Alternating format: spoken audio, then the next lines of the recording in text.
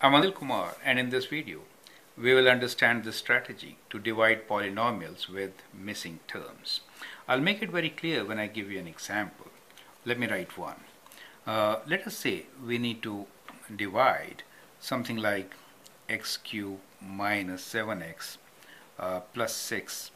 We have to divide this by a term like x minus 3, let us say. That is our question, right? So when you have to do this division, you will note that we have a missing term here. The term x square is missing, you understand. So that is why we need some strategy to solve this. Strategy is very simple.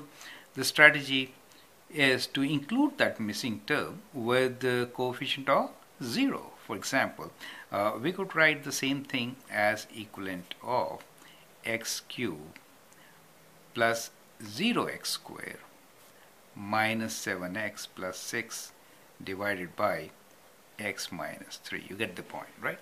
So the idea here is that if there are missing terms in between, we should actually incorporate them with 0 coefficient, right? So that is the whole idea.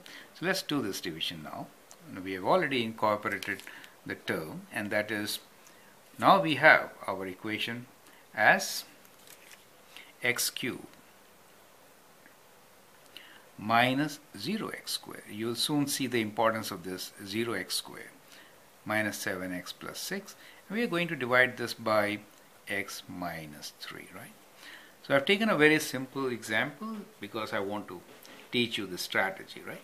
Okay, so the coefficient here is 1. We'll multiply by x square, so we get x cubed. So we get x cubed minus 3x square. When you take away minus 3x square, see the importance.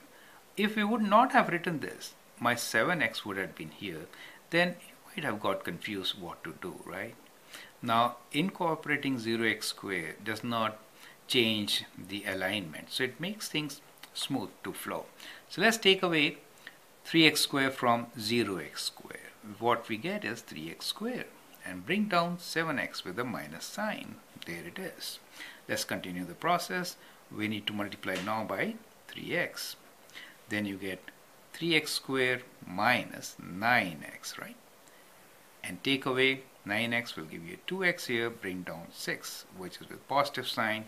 You have to now multiply by number 2. So you get 2x minus 6. When you do 2x minus 6, you don't get 0 here, you get 12. So 12 is your remainder.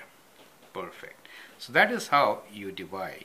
And now once you divide, you could at times also write down the division statement. So we could write the division statement as x cubed minus 7x plus 6.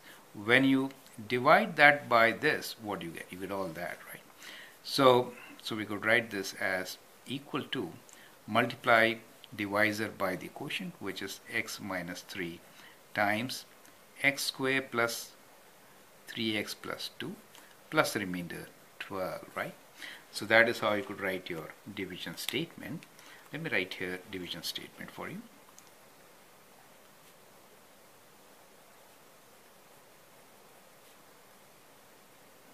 So that is the division statement. And here you will notice whenever you are dividing by a polynomial, that cannot be 0. So at times we may also write restrictions. So restriction here is that x is not equal to 3, right? Because that will make it 0. So that is how you could actually divide polynomials with missing terms, and I hope you understand now what I mean by missing terms, right? Some coefficients have 0, some terms have 0 coefficient, so those are the missing terms. They should be included when you perform long division or even synthetic division. I hope that helps. Thank you.